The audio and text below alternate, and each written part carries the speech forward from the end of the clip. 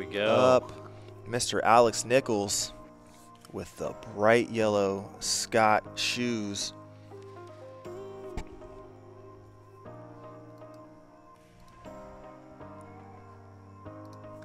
As he dribble steps his way towards the finish line.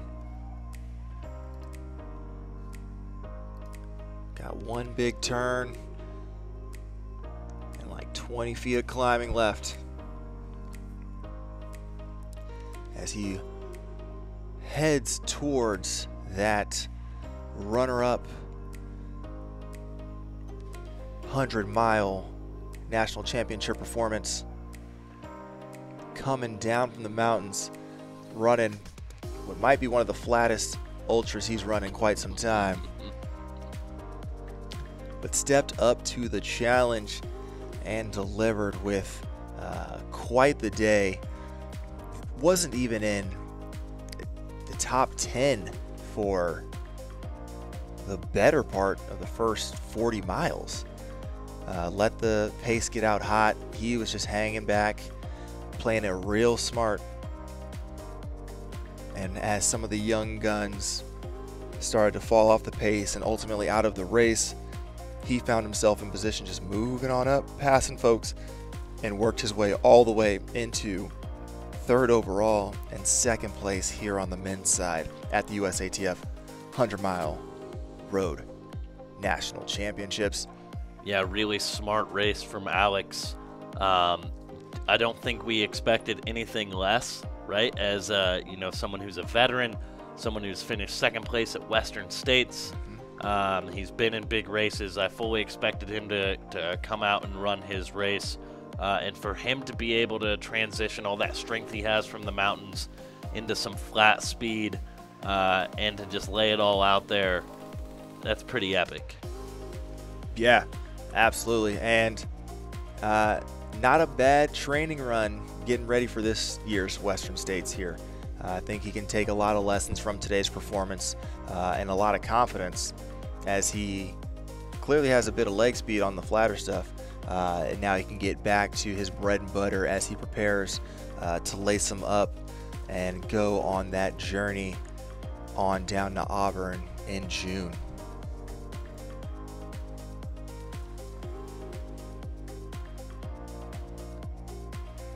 Yeah, and this is going to be, again, a really exciting moment for Alex. He's got, you know, 17 members of his college cross-country team over at Colorado College. Road trip down here to support him and cheer him on, and for him to cap it off with such an incredible performance it's got to feel good for him to, you know, set that example and really have a great showing here.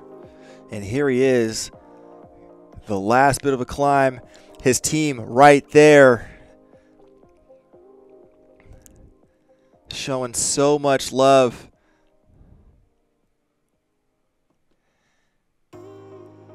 And there you have it, Alex Nichols, your runner-up at the USATF 100-mile road national championships.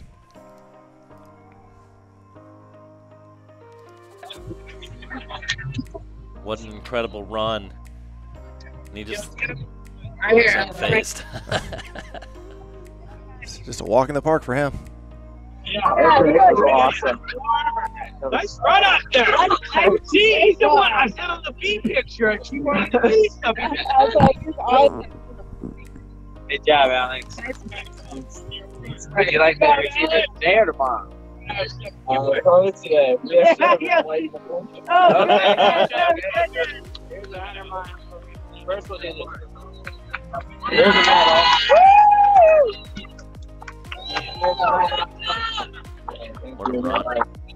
Well done.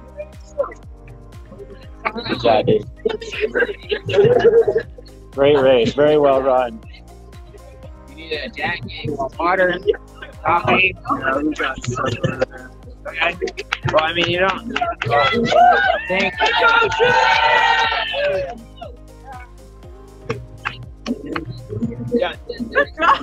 you. Nice. Yeah.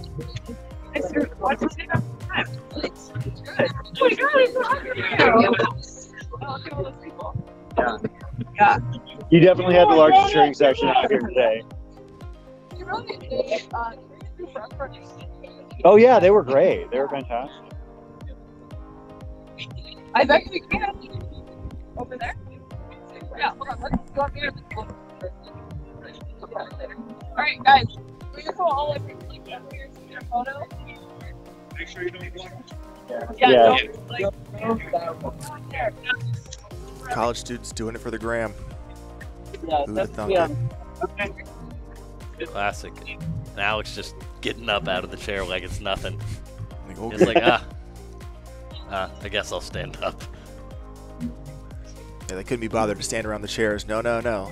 Make the person who just ran 100 miles get up and walk somewhere, take photos. That's fine. Yeah, incredible. And what a moment for Alex to be able to share this with, with the athletes he coaches, the kids who he's mentoring essentially at this point in their lives. For him to be able to share this accomplishment, Don't make him kneel. I think is really amazing. Absolutely. And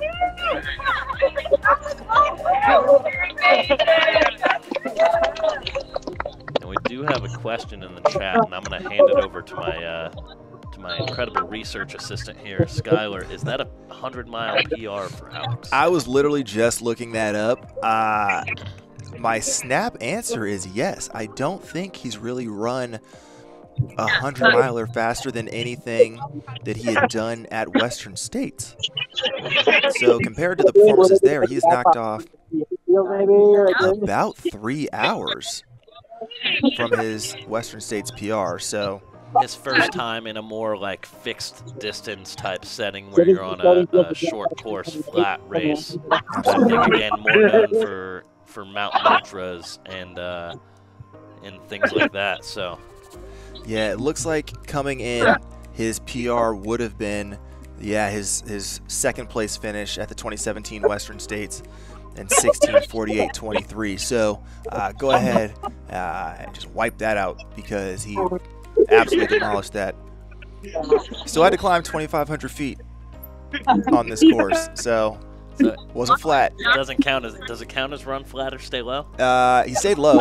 He stayed at the like 1,900 feet or whatever that Henderson sits at, but wasn't flat. I mean, for him, it's all relative. You got the altitude bump.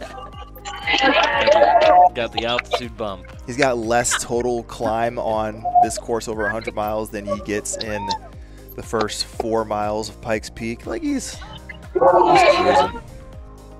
Thank you guys so much. Really. Yeah. Thank you. Yeah, I know. I'm just gonna throw this out there. I know we had a conversation about your best hair. Alex Nichols' little like hockey flow he's got going, very underrated. He's I'm gonna throw it out there. Tom Holland vibes. I think it's kind of nice. Just saying. And he just finished second. Hey, not bad. You know. He's gonna be out here just running his fingers through his hair like, yeah, this is nothing. Well, he probably does that while he's running like 7-minute miles. Just brushes it back like it's no. After watching him get up out of that chair, that was a piece of cake. It really was, which is absurd. Yeah, no, it's a big day for him. So